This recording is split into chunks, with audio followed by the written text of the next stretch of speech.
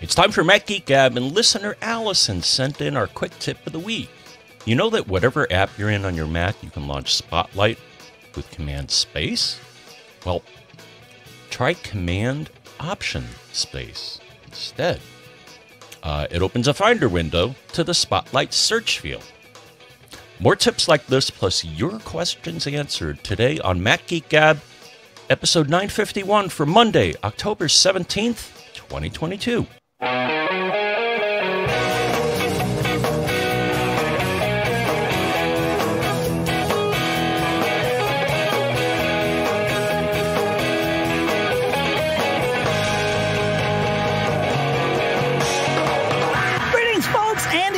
Welcome to Mac Geek Gab, the show where you send in your tips like that one, your questions, your cool stuff found.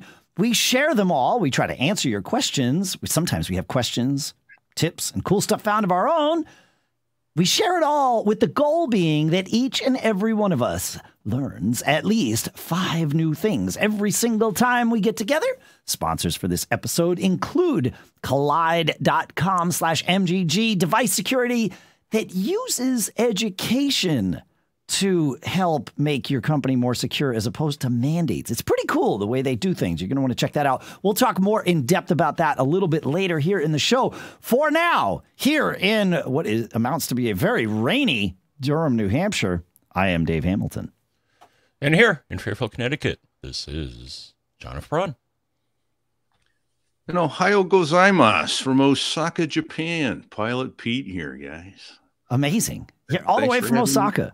Yep. Yeah. It's moments like this that make me really scratch my head and wonder why it took us probably 10 years to have you join us remotely.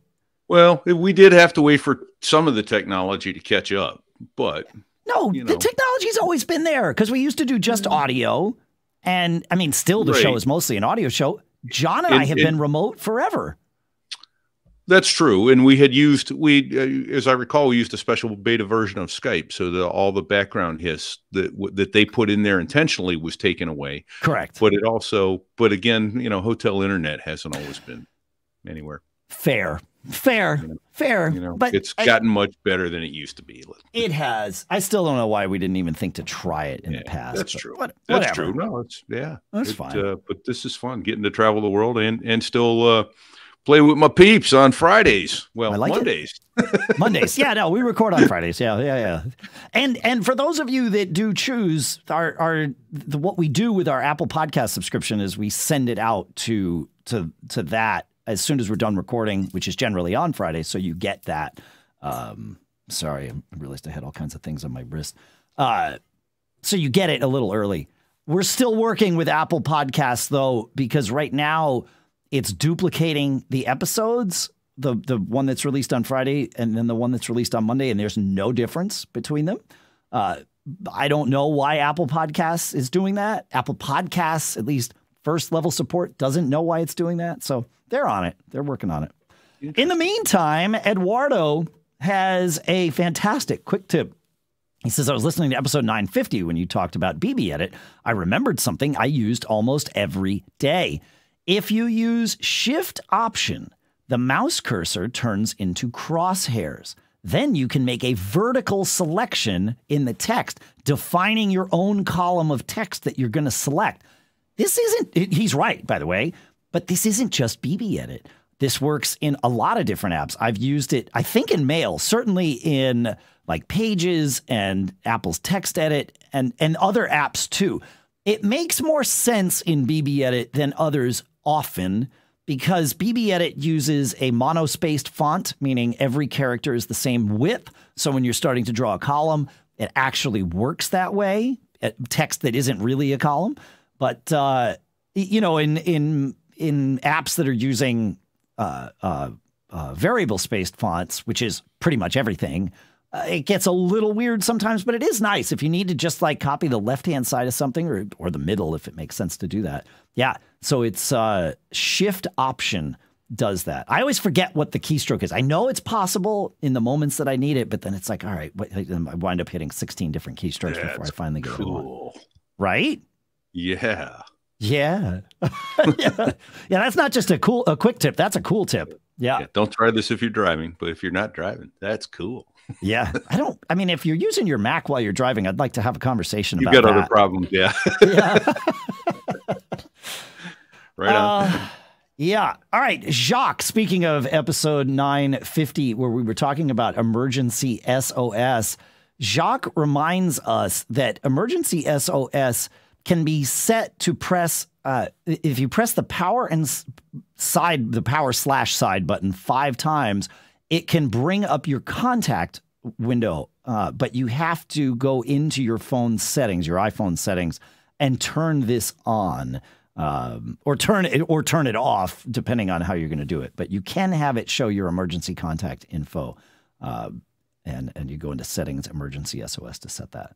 So that's just another way of getting I must have set it without realizing it, because as soon as I saw that quick tip in Evernote and did 5 times, came right up to my emergency contact. So maybe it is set that way by default, Pete. Oh, that's entirely. I don't. That would be good, and that way EMTs and such know. Just know. Yeah, that's fair. Yeah. I stumbled across this accidentally. Go ahead. I was trying to do a screenshot, which, as you probably know, is the right button and the left top button. Yep.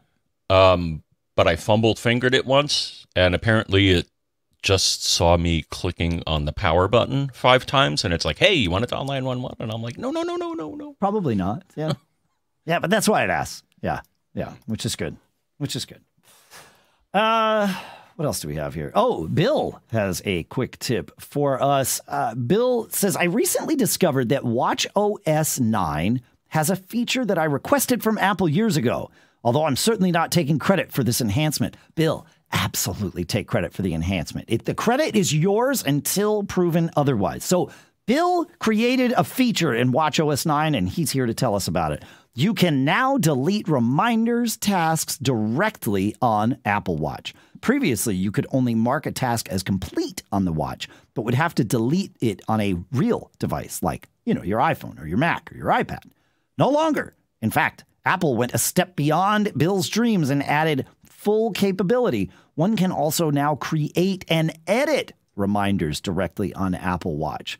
And he sent a screenshot where, sure enough, you get to, not only is mark as completed there, but edit and delete are there as well. That's good to know. I had given up on that functionality. It's weird. I use a hybrid of Apple's reminders as well as the old school BusyCal reminders. They're all synced to iCloud, but they don't really intermingle. There's the Apple reminders list and the BusyCal list. I've been thinking, though, about potentially moving everything to Apple reminders, but I have to look into it. There were features that Apple had cut out of reminders, like the ability to have things recur on a custom schedule and things like that I use all the time. So I gotta check that. But I have one Apple reminders list, and mainly it's for Siri, so that I can when I'm in the car, I can ask Siri to remind me, hey, mention this on the show tomorrow, and then it appears on my list, and I can do stuff with it. So nice.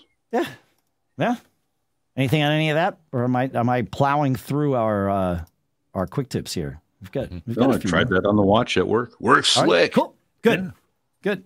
All right, Craig has an interesting one. He says, one great annoyance to me with dual monitor setup on a Mac is when the dock just moves from one display to the other. It says it can happen under certain scenarios or clicks in certain areas of the screen. I've never seen this, and I use dual monitors all the time. However, I keep my dock to the left. I keep it on the left-hand side.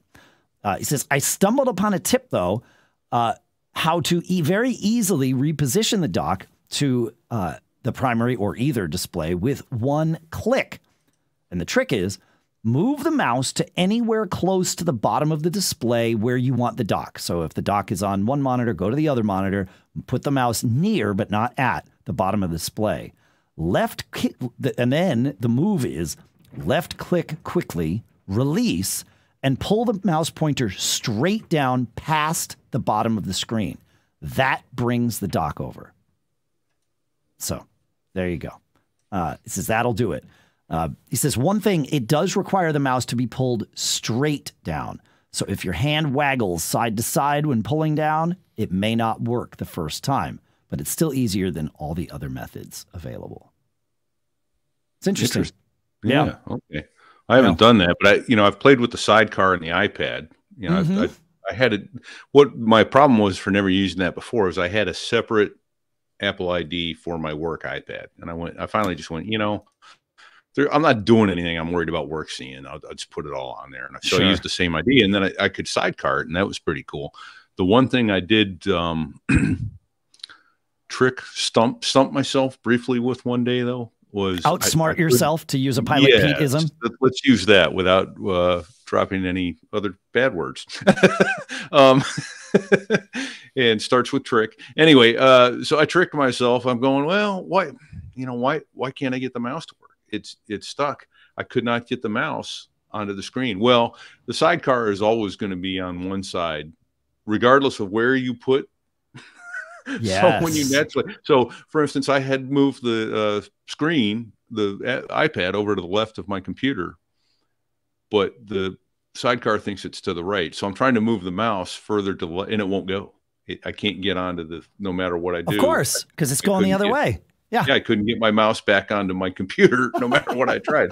And then somehow I saw a movement over on the side and went, oh, there it is. It's way over on the other side of the screen. Yeah, that's great. So, yeah, that's great. So just realize that your sidecar iPad screen is always on one side. I have where you put it in the room. I have outsmarted myself a few times with I forget the name. John, help me with this.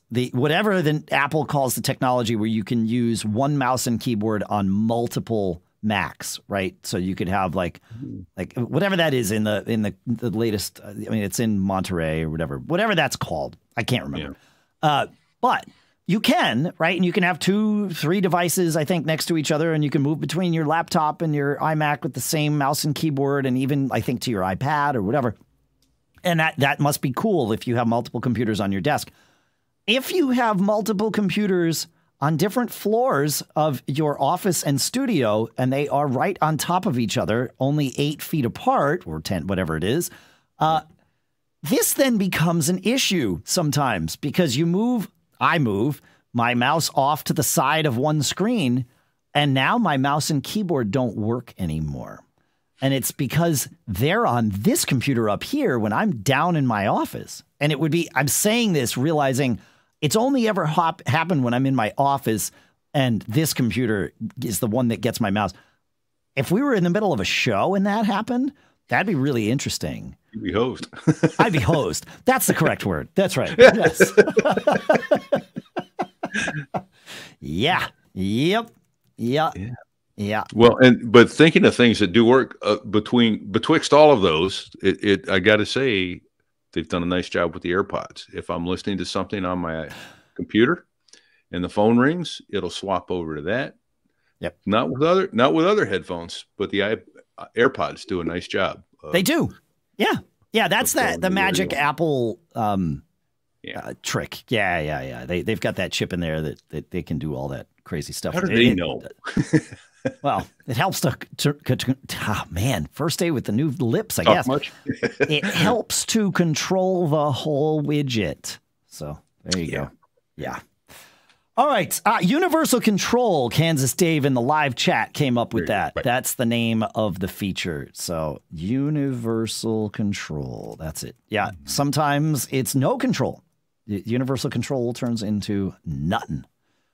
So that's fun. All right, Jim, I like this quick tip because it's simple and yet it shows enhanced functionality. It says, have you ever, after getting an attachment or download of like a 4-page insurance form, wished you could fill it out on your Mac instead of printing it and filling it out with pencil? Well, I don't know when Preview gained the ability to do this, but it has. First, he says, I'm using Monterey, macOS Monterey. Second, the document must be a PDF. Obviously, if you receive it as an HTML-based form to print from Safari, you can then export as a PDF. Open the PDF with Preview, click Tools, Annotate, Text, you're ready to go. If the form has fields, click in the field and start typing. If there are checkboxes in the form, put the cursor in the box and then lightly tap the mouse, or, you know, if it's on, you know, as long as you're on a laptop. It's quite sophisticated. He says, when I tried to type in a number too large for the field, it reduced the size of the font and gave me another field under what had already been typed. The finished form is a whole lot more readable than my handwritten version would be. Yeah, it's true. I've always used for a while PDF Pen, now PDF Expert to do that. And I have, full disclosure, I have changed over to PDF Expert for all my PDFs. Preview does not open for PDFs on my Mac anymore. It's just all PDF Expert because it's great at reading them. It's also great at doing all this form stuff. I can have my signature in there really easily, which of course now you can do in Preview as well. So yeah, Preview's feature set has slowly grown, which I like. That's good. And the best part is it ain't free, but it, you know, comes with the cost of your computer. That's right. That's right. Yeah. Yeah. You've already paid for it. If you're listening to this show, chances are you've already paid for it. I think there's like just shy of 20% of the audience that their Apple device is limited. Does not include a Mac. Let me say it that way. I don't mean to exclude anyone. It's just, yeah, there's people who don't use Macs but use iPhones and listen to the show. And that's great. Like, it's like, you know, some weeks back I heard you talk about PDF Expert, and I still haven't gone to that yet. Dude. How much is that? Do you remember roughly? I don't, Pete. I don't know. Okay, I'll look at it while you move on. I was just curious because I've been using still PDF Pen because that's included in SetApp. So right, you know. Yeah, I'm looking at thrifty airline pilot that I am. I'm looking at Riedel's website here. There is a free download. You can use some of it for free. I think it's one of these things, and then it's not cheap. I think it's like $80 a year to use PDF Expert. So, oof, yeah. But yeah. Sounds like it's quite the. Yeah, it has revolutionized my life. They gave it to me for free. You guys can still hear me. Yeah. Yes. Power's flickering here in this rainstorm today. So, just want to make sure that everything's holding steady. But it is so much better than anything else I've ever used that I would pay this. They gave me a review copy, but it's So, but go check it out for free. Like you do get the free download, and I think there's a trial period with all the features, and then I think some features go away after a little while. I believe that's how it is. So, right. But I seem to remember your comment that it just wasn't as clunky. Things in PDF Pen would stop, or you'd have to go reselect it, and no. Yeah, I won't use PDF Pen again. I mean, I won't use the current version of PDF Pen again. Yeah, I'm happy to look at new builds of it. I'm not closed-minded. It's that I've learned my lesson, and given what's available today, PDF Expert is the best for my needs. Nice. All right, John. We've got a quick tip from Michael for yes, we do. So Michael says, here's another way to restart the phone when locked. And it's using the on-screen assistive touch dot. Now, how do you get the assistive touch dot, you may ask? And you go to Settings, Accessibility, Touch, and then Assistive Touch. You'll then see a white spot on your screen. It's kind of like a home button replacement. But anyways, if you click on the dot, then click on Device, then click on More, there'll be a restart option. Isn't that neat? And there's a whole bunch of other stuff in there too. So, yeah, check it out. It doesn't take up too much space on your screen. Yeah, that's good stuff. There's always like the whole accessibility assistive area of iOS is, of course, super valuable for people who need that. And then it's also an interesting place to find features that sometimes actually make it sort of to the front of the line for everyone to be using. I think some of the audio features, I think the flashlight or something was in there for a little while too. It's almost like if there's something that Apple decides, this would be useful to have, but we don't want to clutter the user interface and user experience for everyone with it. Let's just bury it in accessibility, and they'll put it in a spot where it's like, okay, yeah, I could see where it would be used that way, and but I think it's treated as more than that. I don't know. I had an issue this morning. Well, I didn't have an issue, but my wife did. Her alarm didn't go off, and the reason her alarm didn't go off was because her phone was dead. Except it wasn't dead. It was the same issue I talked about, I don't know, at the opening of the show 3 or 4 weeks ago, where I woke up, black screen on the phone. It had been on charge all night, and I had to do the special reset, which I'll talk about in a second. Then my daughter had it happen, and several of you wrote in that you were having this happen. Everybody thus far that I had heard from was on iPhone 14 Pros of some form, the Pro or the Pro Max. So we thought this was an iPhone 14 Pro problem. I can say right now that it is not, because my wife has an iPhone 13 Pro. I think it's an iOS 16 problem. And because hers, the same thing happened. And listener Donna helps us remember what to do. She calls it an unknown device problem. UDP. And the trick is press the up button on the phone, release, press the down button on the phone, release, and then hold the power button. Up, down, power, UDP, unknown device problem. Universal data packet. I don't know. What's UDP stand for in network terms, John? Is it user datagram protocol? Datagram protocol. I think it's something like that. Yeah, I think that's what it is. But yeah, so thank you, Donna, for that quick tip. Because my wife woke up when my alarm went off to remind me to be awake to do the show today. And she was like, crap, why didn't my alarm go off? I was like, even in my slumber, because I had prepped Donna's tip yesterday for the show, I was like, I know exactly what to do. She's like, man, you're really thinking. I'm like, well, I mean, yeah, I don't know that I would have remembered it without Donna's unknown device problem, UDP. Push the volume up, push it down, hold power. So you're never holding more than one button at a time. That's the key. But you got to hold power for a while. The other ones you hit quick. Have you had this problem, Pete? Oddly, I have on an iPhone 8 Pro, 8S Pro, the big one. Sure. Many years ago, I happened to be in Memphis, but the phone just absolutely froze, locked, would not do anything. And I'm like, well, I can wait about 2 weeks for this thing to completely power down because nothing's going on it, and then hope it restarts and works okay. I took it to the Apple store and I told the guy what was going on, and he hands me the phone back. And as I'm finishing explaining what's going on, he hands me my phone back with the little Apple logo coming up. I'm going, what'd you do? I've tried everything except running it over with the car. He goes, oh yeah, you just up, down, power. Okay. Yeah. That's what it is. That's how it works. But hey, now I get to talk about Collide, our sponsor. Collide is an endpoint security solution that uses the most powerful untapped resource in IT. You know what it is? It's end users. Old school device management tools like MDMs force disruptive agents right onto our employees' devices that slow performance and treat privacy as an afterthought. Collide does things differently. Instead of forcing changes on users, Collide notifies your team via Slack when their devices are insecure and gives them step-by-step instructions on how to solve problems.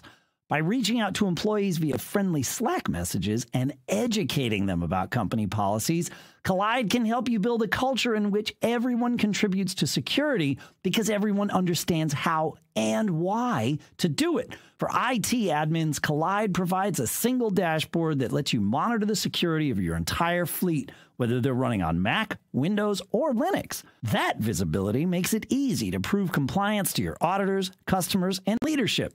You can meet your compliance goals by putting users first. Visit collide.com/MGG to find out how. That's KOLIDE.com/MGG. And our thanks to Collide for sponsoring this episode. Mr. Doug? Yes, our friend Doug has a question, and I think I have an answer. I have an ongoing issue with Safari on my Mac. I am up to date with all software updates, and I'm using a 16-inch M1 MacBook Pro. Many times Safari will fail to load a page. It starts to load and just hangs halfway through. The same page loads rapidly in Chrome or Safari Tech Preview. I empty my caches. If I quit Safari and reopen it, the page will load fine. Any thoughts on what I might do to resolve this issue? Yeah, sounds like a cache to me. Maybe the DNS cache. All right, so I would double check. So in Onyx, there's a maintenance section, then cleaning, then options. And there's a number of them there, including DNS cache. Maybe just make sure that box is checked. And there's a couple other caches that Onyx will help you clean up. You can also do it from the command line. And we'll link to an article titled How to Flush DNS Cache on a Mac. Or it could be your DNS server. I don't know. There's a utility called Namebench that will tell you the best DNS server. I run it every now and then just so I'm convinced I'm getting the best speed possible. Yeah, that's we'll put the command, the terminal command right in the show notes too at macgeekgab.com or mgg.fm/951. That's how you get right to the episode, but obviously it'll be right there from the homepage too. That's an interesting. I would agree with you that it could be DNS.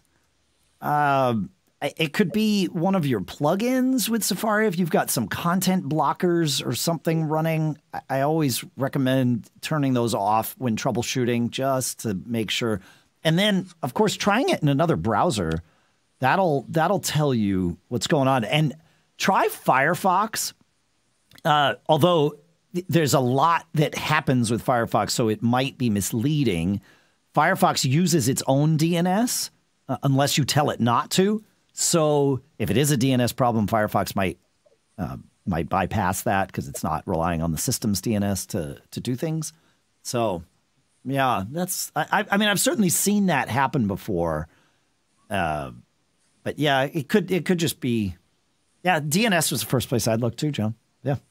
Yeah, just trying to talk it through and hoping that like some other thing will come to mind, but nothing is. So. Not to try and bring us down a rat hole. I'm just wondering, it's what we do. I mean, this is just one of those things that I don't think Apple does that well is Safari. It's just a hinky browser. Right? That's interesting. Or am I wrong? No, well, I mean, I think all browsers are hinky. Yeah. Because I have. But I'll say like Brave works. Brave is based on Chrome. Right? Chrome generally speaking works. I think DuckDuckGo have their own browser. I think they do. They do on iOS. I don't know if they do on Mac OS. But okay, so an important thing to remember is that any browser on iOS, it doesn't matter what the app is named, is Safari, aka WebKit. Okay, sure. You put because they have to use that API. Bingo. You cannot put your own browser on iOS. So Chrome on iOS is Safari with less features. It truly, like that's just how it is because they don't get to tap into everything Apple gets to tap into. But on your Mac, Chrome is Chrome for sure. Yeah. So yeah. That's I find that every browser is a little hinky, but. I use Safari. I mean, I was going to say, but I find Safari to be a little more hinky, and I guess this is the term of the day. I find Safari a little more hinky than other browsers, but I don't know that that's fair. I use Safari as my primary browser and only switch from it when I'm having a problem. So I can't say that Chrome would be more reliable if I used that as my primary browser or if I'd have to switch to Safari just as often or more often. I don't know. Yeah, same. When I click on a link, Safari comes up. But when I open a browser, 98% of the time it's Brave. So one thing I will say is that Safari is, and I think there's routinely tests done that sort of confirm this. Safari is the most power efficient browser to use. And I think it's certainly that's true on Mac laptops. Obviously, it matters less on a desktop Mac. But I believe that's part of why Apple mandates Safari to be the only, or WebKit to be the only browser on iPhone is for that reason. I don't know. There might probably other reasons too, but they're also control freaks over there. So, you know, yeah, there's numerous reasons here. Yeah.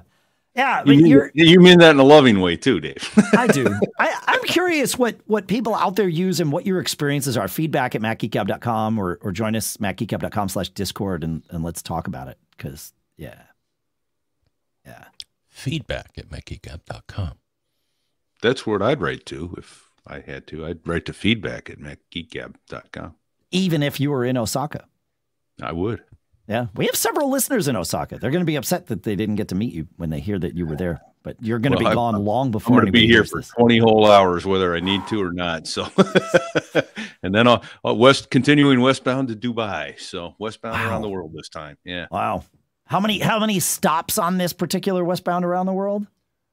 5, including the final stop. So okay. Yeah. That's not. Is that bad? No, it's good. It's efficient, right? So I started in Memphis. I go Anchorage, Osaka, Dubai, Paris, Indianapolis. Done. Then I have to jump seat home from Indy. Okay.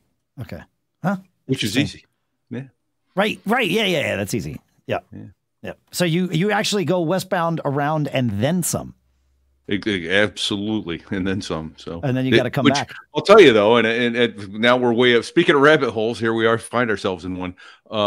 It's much easier to go westbound than eastbound because of the time shift. You know, you wake up in the morning and you get some sleep and you're traveling with the daylight, or if you're doing it at night with the night.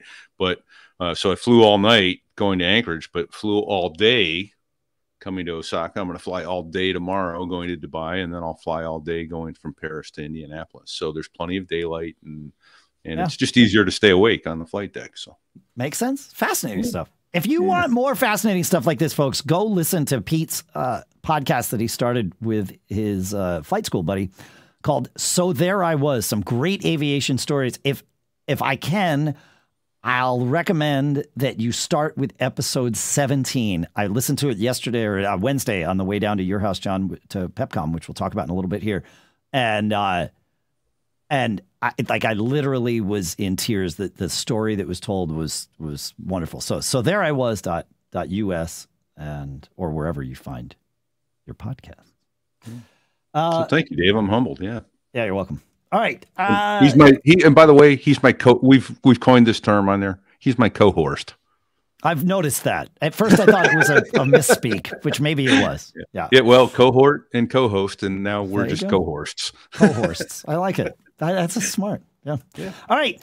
Bob has a question about technology, so we will answer that because we are not an accidental aviation show, although we certainly could become one. I love aviation stories. But Bob asks, he says, I looked in my activity log on my Synology DiskStation and saw all kinds of IPs, listings of failed logins.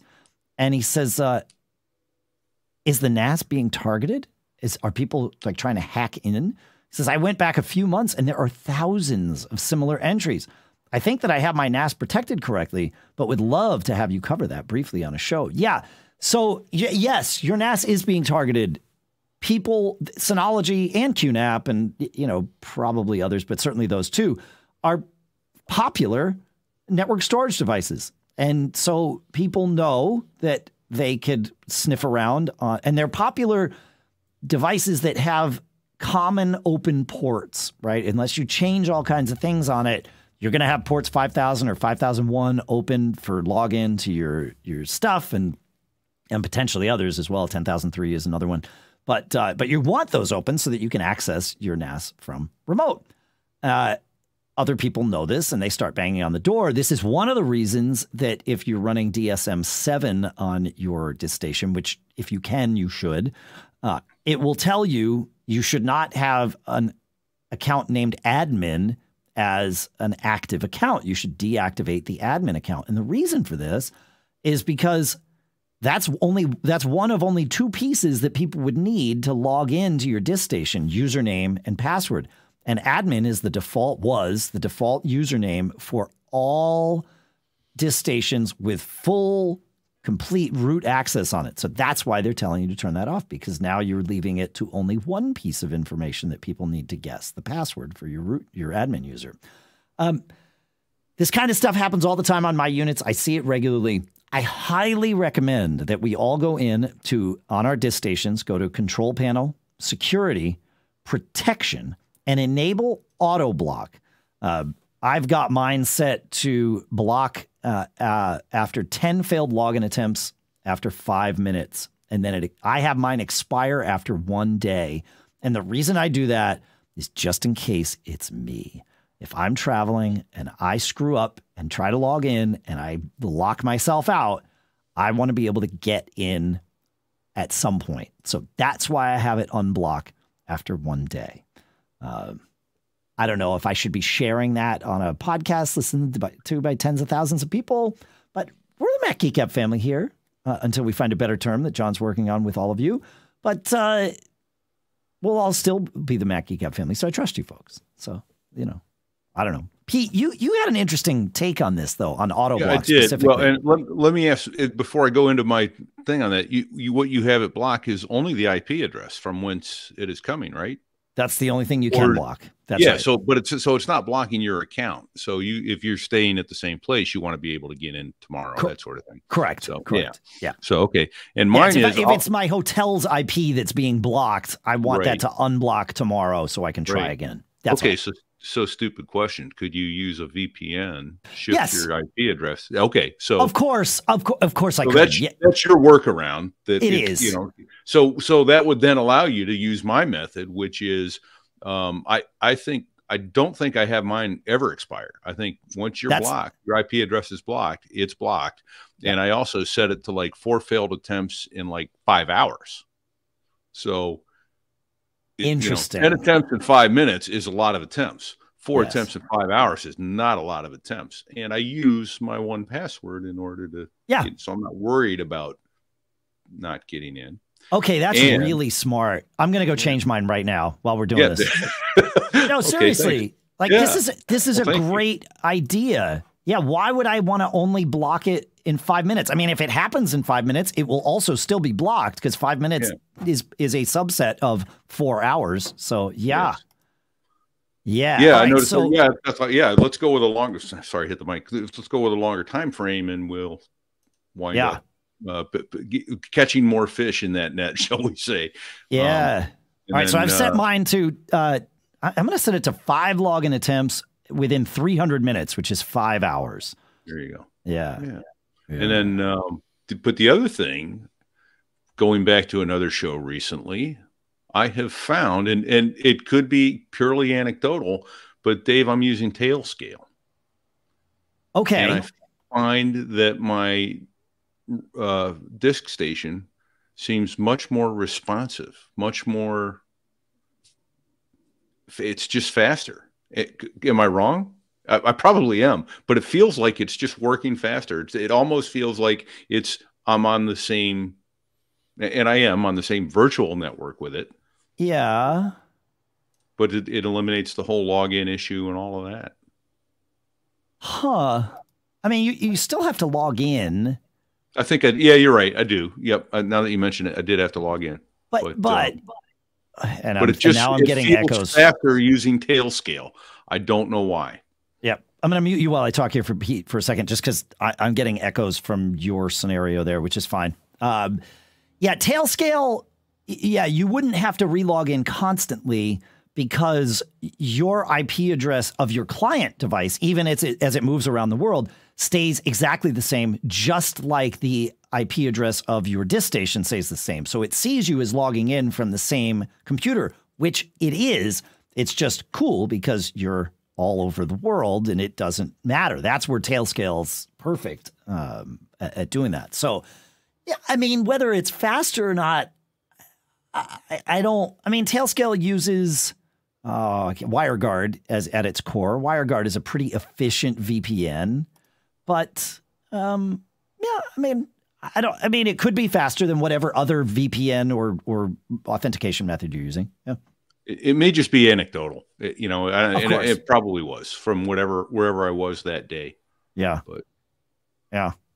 I'm changing this on all of mine. So I'm going 5 attempts in 300 minutes on both of my publicly accessible DiskStations. So that is now done. I like this. That's really smart, man. Yeah. Why would I limit it to just 5 minutes? Because I mean, if somebody tries that many times in 5 minutes, it's still going to get blocked, even if its look ahead window or its look back window is 5 hours. Right. And you don't have any RAM usage issues or anything. Like this is the kind of thing where a memory leak would rear its ugly head if like DSM wasn't built right. I'm not suggesting that it's not, but no. So far I haven't noticed it, but I'm not the power user that you guys are. So. Well, but it would be the hack attempts would be the thing that would build that buffer, fill that buffer. Yeah. I like it. Huh, good stuff. All right, John, you want to take us to Richard? Oh, and don't forget Security Advisor. Oh, that's a great thing. Yeah. The Synology has a thing that will run at regular intervals and warn you if things are not set up right. That is true. Yeah, and I don't know that it runs automatically. I seem to remember having to log in and tell mine to enable the regular scan schedule. So you'd go into Security Advisor Advanced, enable regular scan schedule, and the one that I'm looking at now, it's done on Wednesday at 3 a.m. But yeah, and if there are things that it finds that you know about and are doing intentionally, then you can tell it, skip this particular thing and only tell me about other stuff so that you're not getting alert blindness, which is a real thing. Beware alert blindness, folks, because for anything, right? Like I know I've told this story recently, I think on the show, where I would oftentimes, when I was doing on-site consulting, especially on Windows in the late 90s, it would be a lot of virus stuff, right? That's what, I mean, I think I paid for a house because of other people's viruses solving them. I wasn't writing them. I wasn't installing them. Go with that, Dave. I want to put a fine point on this pencil. But I would get to somebody's house and, I would bring them, they would bring me to their computer after we said our pleasantries. And I would make them sit down and show me what was wrong. Because oftentimes it was, if I took my path into the system, I wouldn't see the same errors or have the same problems that they would. So I would say, okay, show me what's wrong. Then we'll switch seats and I'll, see if I can do my magic. And I can't tell you how many times somebody would, wake up their computer, turn on their computer, whatever it was. And just, there would just be an endless stream of error dialogues that would just pop up. And they would start clicking through those like their life depended on it, just dismissing them left and right. And I would I would have to tell them to stop. I remember one person, I had to put my hand on the mouse. I'm like, we need to read those. They're like, yeah, but those come up every time. I'm like, exactly. I'm here for, you're paying me by the hour. You called me on the phone and asked me to come over to fix a problem. I think this might have something to do with it. Let's slow down. Let's breathe a little. But it's true, right? We all get that alert blindness where it's like, no, I'm going to do something. I need to dispatch with all that crap. And so with Security Advisor, I highly recommend that you aim for having all green. And if that means telling it to ignore something that you agree that they think is bad, but you're doing intentionally, get that out of the way so that you really are only getting alerts when it finds something new, which is really what you're looking at it for. What changed? That's the thing that Security Advisors is, that's what you want alerts for. Things you didn't already know. So beware alert blindness. Yeah. It's important. Yeah. All right. Thank you for coming to my TED Talk. There you go. John, now will you take us to Richard? Will do.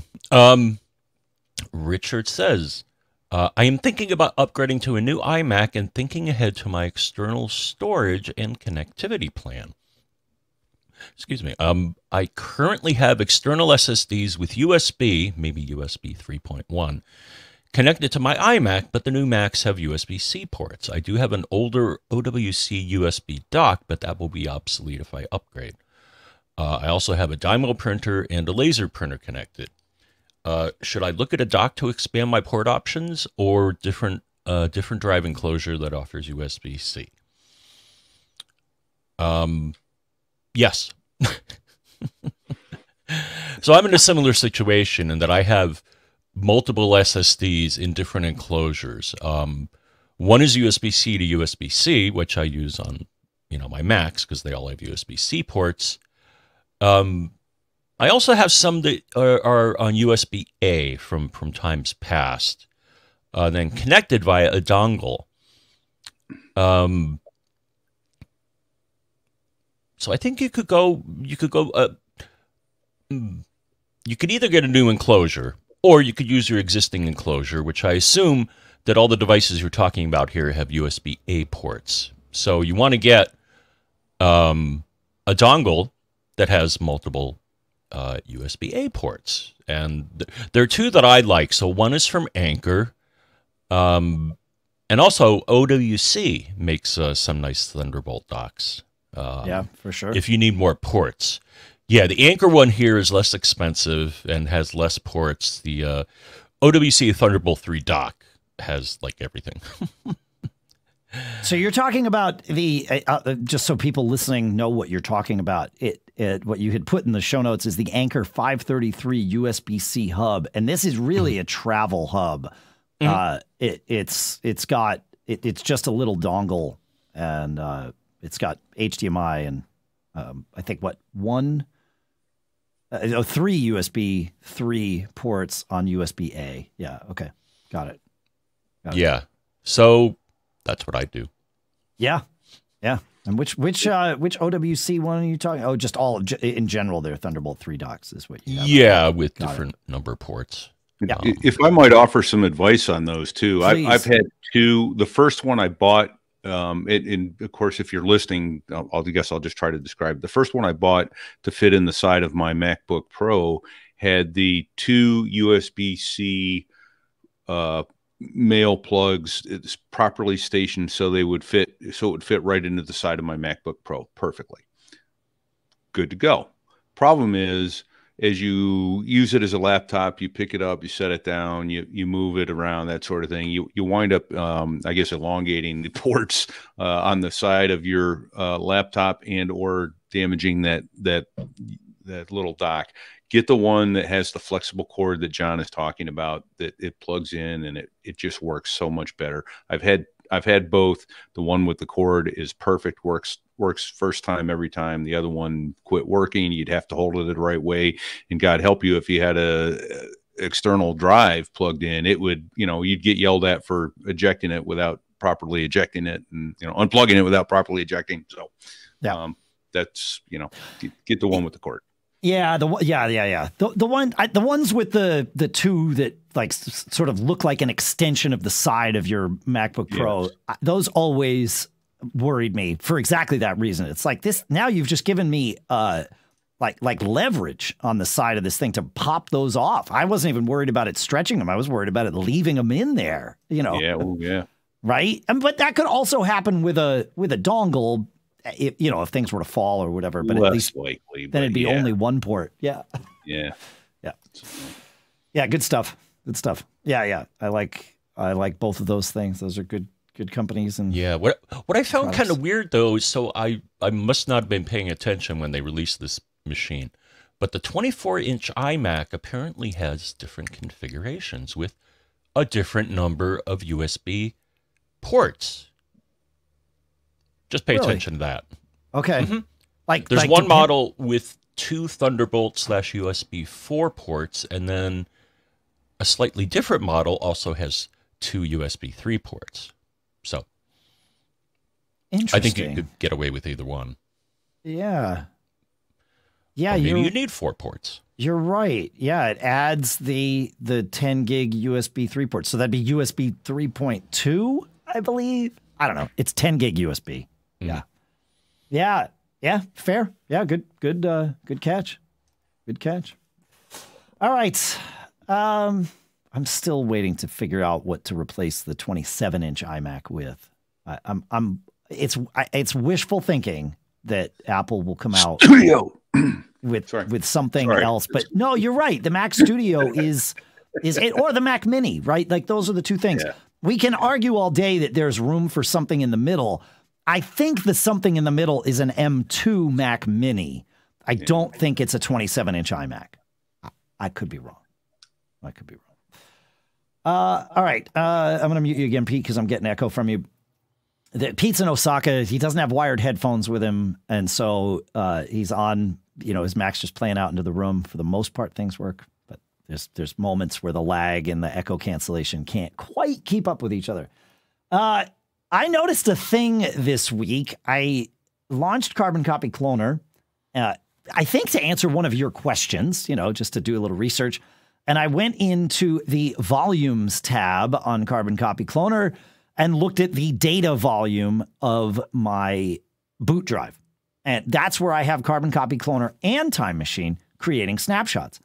And I looked and I let it take a minute to calculate how much snapshots were being used, and how much space was being used by each of the snapshots.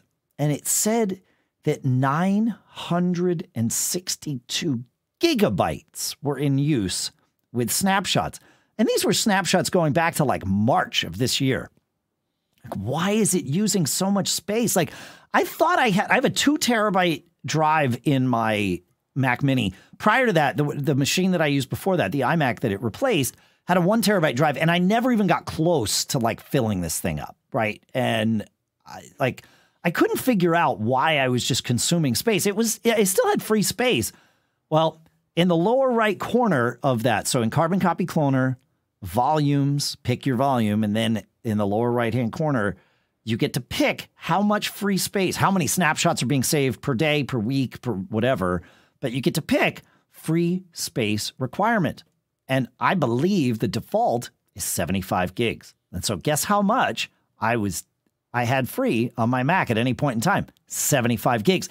I would also notice occasionally, but frequent enough that I would see it, that CCC dashboard would just suddenly be using, a significant amount of CPU when I had no backup running. But I think it's the snapshot operation, and perhaps also the garbage collection of like cleaning up the old ones so that it can add the new ones in. So I set that to 500 gigs, and within about an hour, I had 500 gigs free on my drive, and that's more than enough for my use of snapshots. But really, this is just a PSA. Go check it out and make sure yours is set to whatever you want it to be set to and that you are aware. So, yeah, it's one of those things. 75 gigs doesn't seem like enough to leave free on a 2 terabyte drive, but maybe I'm being overcautious. I don't know. My first computer had a 40 megabyte hard drive, so. Actually, I was thinking, I don't know why, when I was waking up this morning, maybe I was dreaming it last night. I was thinking about the 800K floppies that we used to use, the 3.5-inch floppies that we used to run our bulletin boards from. That was, right? I mean, yeah. That was something, yeah. Yeah. Not only did I have a 40 megabyte hard drive, dude, I had a megabyte of memory.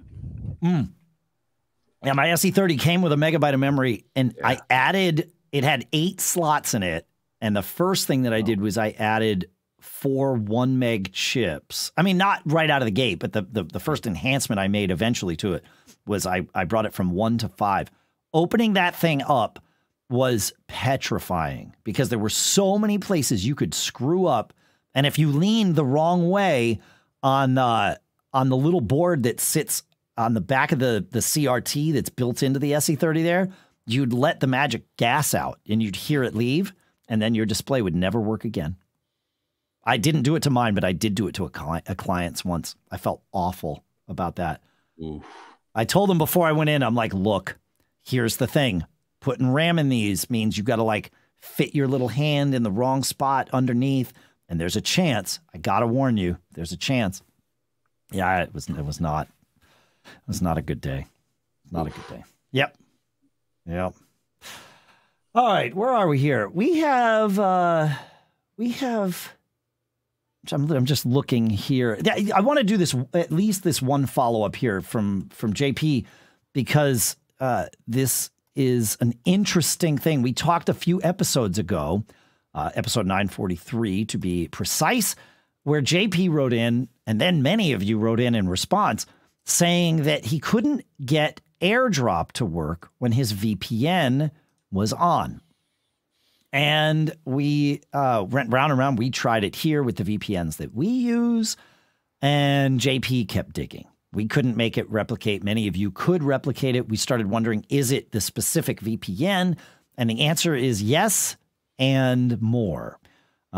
He says, I use ExpressVPN. That's what JP uses. But it's not just ExpressVPN, because we had some people that it would work fine and others it wouldn't. ExpressVPN has a network protection feature on both iPhone and Mac. Having that on means that it's going to protect you even if the VPN is off from like leaking data out. But it even says that it might cause problems. It's that network protection feature that is the culprit here. And the good news is the ExpressVPN folks know about this and are working on a solution, because they know that it will cause trouble with things like AirDrop, CarPlay, media casting, and even operating as a Wi-Fi hotspot. So it does some things to the network stack to protect you, but it also, as often, you know, the continuum between security and convenience leans one way or the other. And with this, it's leaning more towards security, which is exactly what this feature is for. However, it doesn't mean that we always want it. So thank you for the heads up on that, JP. And my guess is that there are other VPNs that would do the same thing. And so if you're having trouble with AirDrop, take a look for that. Hey, the Not Nerd podcast is a different kind of tech podcast. It's aimed at, you guessed it, those who are not nerds. Tech used to be for the nerds and geeks of the world, but these days you can't escape it no matter who you are. And although the show is aimed at the Not Nerd podcast has listeners at every level and provide useful insight to everyone. Every Wednesday morning, Nate and Dave take a lighthearted and fun look at what is going on in the world of technology and how it impacts us all. Each family-friendly episode also contains pro tips and product picks to help the listener tech better. The hosts are big fans of Apple and always learn at least 5 new things here from Mac Geek Gab. Some of these even make it as pro tips on the Not Nerd podcast. If you or someone you know is looking to keep up with the wild world of technology, head over to notnerd.com or go to your favorite podcast app and search Not Nerd, all one word, so you can get out there and tech better. All right. Hey, so we were at PepCom this week, John. We went down on Wednesday. We came back on, it was Wednesday night. PepCom is an event that my friend Chris Dragon over at JBL fondly calls speed dating for the press. There were like 50 companies there. We get to go. We get to talk to them about it, talk to them about all their new products. This is sort of ahead of the holiday season, so people have some new stuff to show us. But there's also just industry catch-up that happens there. And the first thing that was really interesting was talking to people about how different companies are approaching CES this year. The biggest news to me was that Seagate is not even going to be at CES, not in any way, shape, or form, which fascinated me. Seagate used to have like a huge pavilion of their own there. In fact, I told the story years ago about how I did the walk the plank thing, the virtual reality thing that scared the life out of me. That was in Seagate's pavilion. They were showing off like VR stuff as, you know, a use where you needed lots of storage or something. And so they had this walk the plank thing and made me sweat, which was fun. Yeah, they're not going to be there at all. Talking with other companies, I don't know. I'm curious what you found, if you even had this conversation with people, John, but most companies are really tailoring their CES approach. Now, of course, CES didn't, to say that it happened this year in 2022 is a bit of a stretch. It did technically happen. There were, most vendors bailed, with 5 days to go, and most attendees bailed also with about 5 days to go. So it just wasn't the same as a normal CES. So it's been a while since we've had a normal CES, and companies have had to adapt and sort of reevaluate. And that's why this to me is really interesting, is like, what's the future of that particular show? Because that show's there are some conference sessions, but it really is about just the meetings, right? Whether you're meeting with people on the show floor, if you're like a vendor, if you're a distributor, like a Best Buy or whatever, that's where those meetings tend to happen. If you're press, those meetings tend to happen at like suites outside of the show floor, or the PepComs, like we mentioned, or Showstoppers, or other events like that. And so I was curious how people were going to approach it. And a lot of people are going for very specific reasons. No one that I talked with is going for just a blanket reason to just be there for all the reasons. Companies that are looking at going to CES to get distributors like Best Buy or whatever, and get on shelf space both online and in the store. They are like, yeah, we're going to be there, but we're only going to be on the show floor, or we're only going to be taking meetings. We're not going to be at the press events. Okay, great, because they're like, yeah, January is a weird time for us to announce new hardware, so there's no reason to spend the money on the press side. Conversely, there's other companies that are like, yeah, CES isn't worth it to us, except meeting with all the press that comes. So we're going to be doing the PepCons and the Showstoppers. So I just found that fascinating. But yeah, it all started with when Seagate told me they weren't going to be there. I was like, wait a minute, there's something brewing here. I got to find out more. So I don't know. Did you have any conversations with people about whether or not you would see him at CES, John? No. No. Okay. All right. Well, so two things happened. John loves to take the train into New York, and this time we went with that. We took the train. I drove down to your house in Fairfield, and then we took the train from there. You live walking distance to the train, so it was pretty easy. But what that means is, John, you left me with idle time on my hands, and as opposed to being the one that's driving in. And so we had extra time when we got there, not just the time sitting on the train, but when we got there, we got to Grand Central, and then we have to take a subway out to where the event is. And we stopped at the Apple store because we had a ton of extra time. And we started looking at all things. Pete, we looked at the Apple Watch Ultra. I put one on. It really, it's thick, but no thicker than just any other chunky watch. Like, it did not feel to me like something that was like enormous or out of place on my wrist. It looks to me about the size of my Citizen Aviator. It's yeah. I would agree. Yeah, I have some chunky watches that are bigger than this one. Yeah.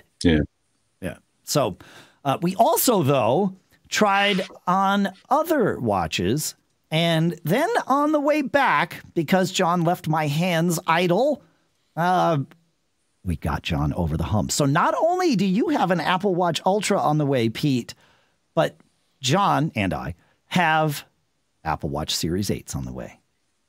Nice. Yeah, we finally get John into the Apple Watch world. So we took advantage of the Amazon Prime Day, or whatever it was, pre-Prime. Yeah. We saved $50. I don't know, on each of them. John, I'm curious what your thought process has been since then, though, because it's been a couple of days. So, where's your head? The watch hasn't arrived yet, but I'm curious where your head is on this. Just waiting for it. Excited? Okay, so you're eager. Okay. I don't mean to put words in your mouth. Are you eager? Yeah. Yeah, I want to learn. There you go. Cool. I think you'll like it. I think it. It's the one thing I was scratching my head over is how do I get well, I'll find out when I set it up, but how do I get cell service on it? Well, you would just, I mean, we didn't get you one with cell service. We got you the GPS one with Wi-Fi, so it pairs with your phone. Okay. And so there you go. You don't have to answer that question. Okay. But the cool thing is, it does so much that you never thought it would. You can, if your phone's in the other room and it rings, you can answer the phone on the bat. I call it the bat watch, or Dick Tracy. Yes, Commissioner. You can have, and it sounds great to the people with whom you're talking. They have no idea you're talking on your watch. I have no idea. Yeah. Yeah. EKG, sleep, workouts. Yeah. As long as you have your phone with you, I've never found myself in a scenario where I wished that I got the cellular version of the watch. I know some folks, they don't like to take their phone with them when they go for a bike ride or whatever, and they want to have the cell connection that's on the watch. Great. But to add the cell, if you got the cellular version of the watch, you just call your carrier and add it to your plan. I think it's like most plans are like $10 a month or something to add the watch. Okay. But you don't need to do that because it just uses your phone and it's always paired with your phone. It's kind of magic. Got it. Yeah. Yeah. So Apple Watches are on the way. The other thing that we did was we took a look at it was the first time I had gotten to see the new M2 Air in person. I got to hold it. And holy crap. Well, let's talk about this from your standpoint, John, because we were looking at the Pros, the new, the M2 Pros and the M1 Pros, and also, of course, the M2 Air. Yep. Yeah, and I looked at the Pro, so they got a new Pro, of course. But yeah, they had them, on different sides of the table, and I was like, so I looked at the new MacBook Pro, and it's for the most part, it looks like my current machine, although mine is a 2019. And then I picked it up, and I'm like, okay, that's kind of weighty. And then I picked up the MacBook Air, and I'm like, oh my gosh, this thing is so light, which may be a selling point for me. I mean, my only concern is that the screen, of course, is smaller. I think it's 13.6 inches versus 16 inches. Now, do I need 16 inches? Probably not. I mean, the screen looked fine to me. It was nice and bright. And it claims, I always find these claims hilarious. So my machine, if you look at the comparison, says up to 11 hours battery life. I mean, that to me, that's just hilarious because I definitely don't get 11 hours of battery life from this thing. But here's the part where it stops being hilarious and becomes reality, because with the Intel chips, I never saw anything approaching the battery life that Apple claimed. With the M1s the Apple Silicon devices that I have had, and this includes the phones and the watch, but also all of the Mac laptops that we have gotten with Apple Silicon here in the household, they hit their claims. Like, this is not an exaggeration. So Apple's saying 18 hours. I definitely get 18 hours on my M1 Air. They say 18 hours on the M2 Air. I have no reason not to believe them. How about you, Pete? Because you travel with an Apple Silicon laptop. I do, and it's the battery is just amazing on these things. Obviously it's the silicon that does the power management. It's the power consumption is amazing, is what it really turns out to be. Yeah. It boils down to, that it's beyond anything I've ever experienced before. I mean, you literally can go all day. In fact, I'm not plugged in right now. I haven't been since before we started. And, frequently I do that. But what that's allowed me to do is I used to haul my cord and my charger and everything with me, and I bring it home and unpack it and put it. Now I have it in the wall at home and it stays there. And I have a travel charger that I take with me, and it stays in the suitcase, but it's got a shorter cord, but I don't need a long cord. I don't need to have it. Yep. That's what I have noticed too. That's interesting. I hadn't thought about it until you started saying it, Pete, but I've noticed the same thing. When I set up my, workstation in whatever hotel room I'm in or whatever, unless I know that I'm going to be working like for days on end somewhere where I need to like camp out and actually spend time working, and I'm traveling for whatever different reasons. But if I'm bringing my office with me, that's different. But otherwise, I never set up like a charging station at my workstation. I just charge it in, you know, I plug the cord into the wall. I leave it near my backpack. And then when I'm done with my laptop, I just put it in there. And once every few days, I let it charge up. And that's it. Yeah. I'll probably plug this in next time when I get to Dubai. You know, but it'll be like right now, I'll tell you, my battery is in the 85 to 90% range. I was wrong. 84%. And so I won't need to plug it in until day after tomorrow in Dubai after I've used it a day there. And you're doing video encoding and decoding right now. Yeah. Right now while we're doing like that, of all the things that use horsepower, like that's kind of it. You're doing Wi-Fi, video encoding, video decoding, audio encoding, audio decoding. Like you're sort of doing all the things that previously would just chew on the battery or chew on power. And when I turned it on to do this show, it was at 90%. So I've used 6% since, you know, in the hour and a half that we've been on. So you talked about the weight of this, John. Your laptop is 4.3 pounds and the M2 Air is 2.7 pounds. So I've been trying to justify this M2 Air as well. Because I have an M1 Air. I grabbed the M2 Air and immediately was like, this is like, I wanted this thing, definitely. But I'm having trouble justifying it because my M1 Air has great battery life. The CPU/GPU, the system on a chip is faster than I need it to be. Like I do not need it. The brightness on this is, you know, a little bit better. I'm at 400 nits. The new one is at 500 nits. Your brightness would remain the same, John. It's the 500 nits on your 16-inch MacBook Pro because you got the sort of the last of the Intels. And it turns out this M2 Air is lighter than mine by 1/10 of a pound, which is interesting. Slightly larger screen, but I think for me the difference in the screen would be the notch, right? Because mine doesn't have the notch. Yeah. And this one does. So I think I'm looking for the display here. Yeah, it's 64 pixels taller. The new one is, but 64 pixels on either side of the notch is kind of how that works out. So yeah, it's fun stuff. All right. I'm not seeing it now, but there, see if I can find it. There was a benchmark website too. You could take it to. Yep. And they're out there. Geekbench. Yeah, Geekbench is the place to look. That's true, John. That would be the place to compare Geekbench numbers on the 2019 16-inch MacBook Pro and this new M2 Air. My guess is you're going to see at least double, if not more. Yeah, it's pretty fascinating. Yeah, yeah, and I think I'll go for the midnight. I like the midnight color. That midnight color is nice. Yeah, for sure.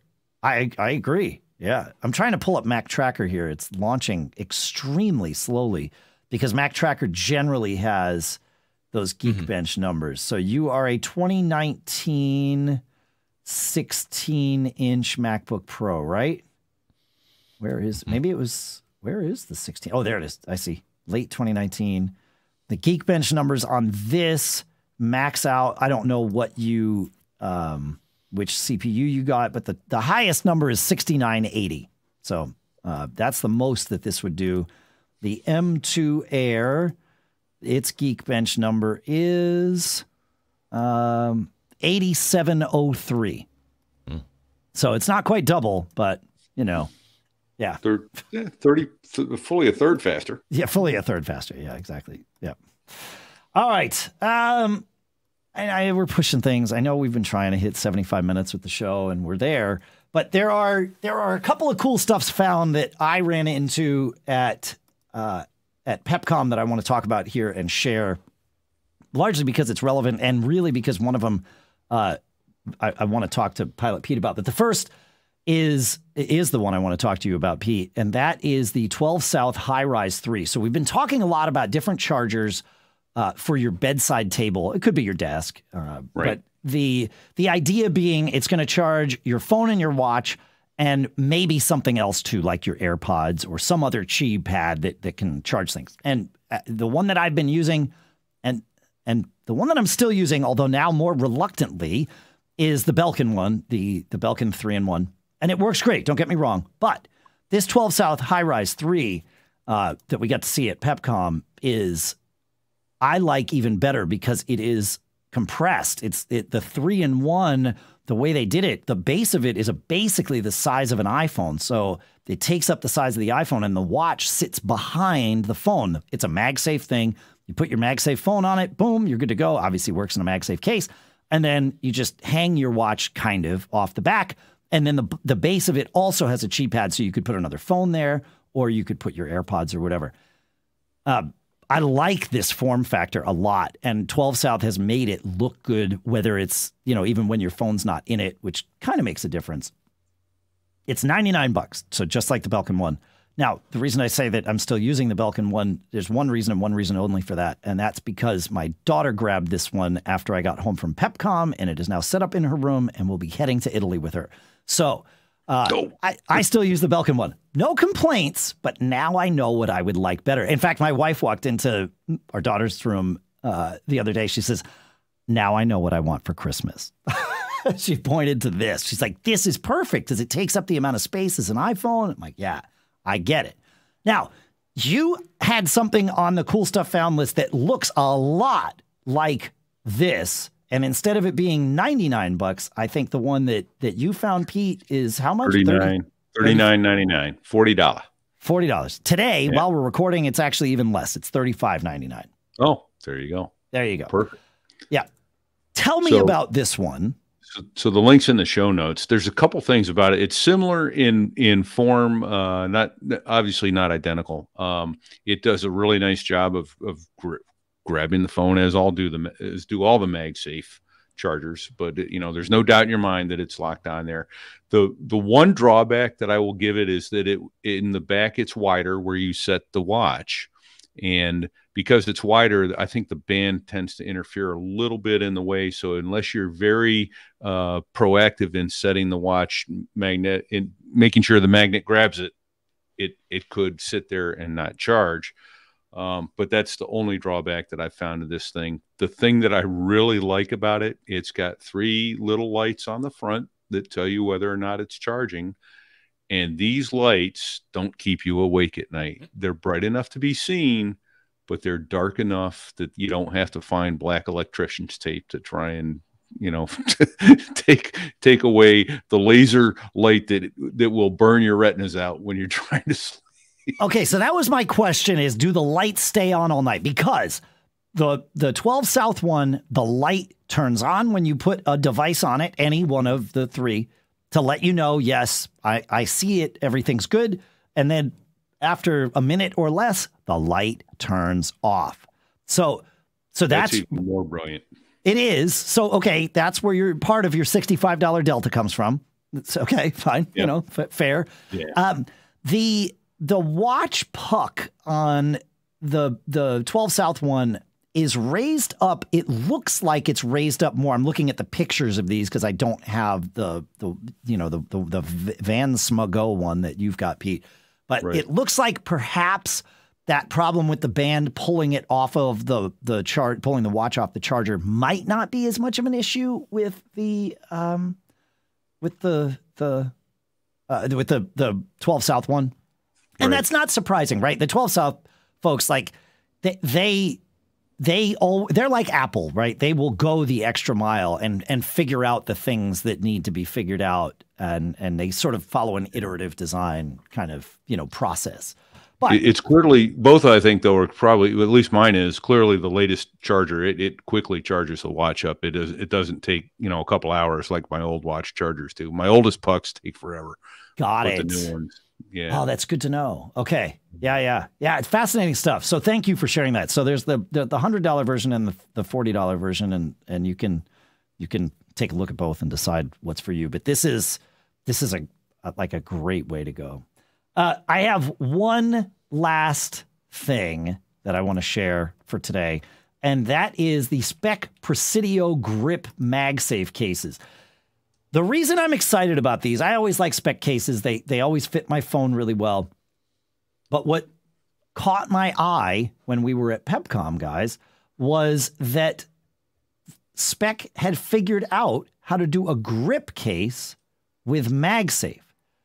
Because the back of the phone, if the back of the case isn't flat, it's not going to stay on the MagSafe thing, right? You've got to be able to sort that out.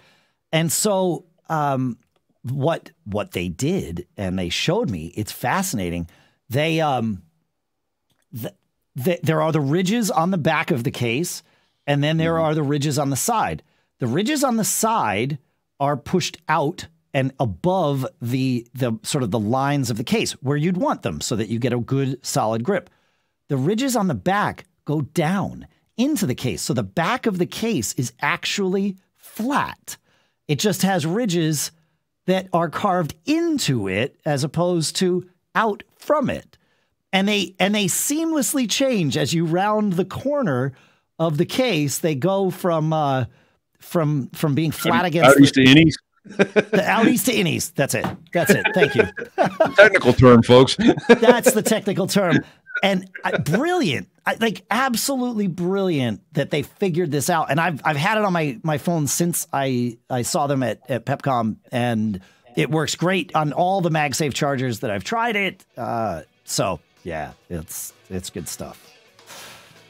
I like it.